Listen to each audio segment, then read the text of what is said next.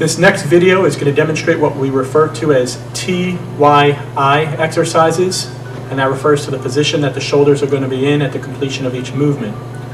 The movement is initiated in a prone or laying on the stomach with the shoulder blades squeezed together.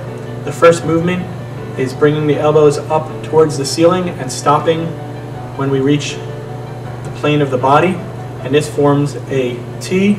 The second movement is externally rotating or moving the hands up towards the ceiling until they are parallel to the floor, forming a Y shape with the body.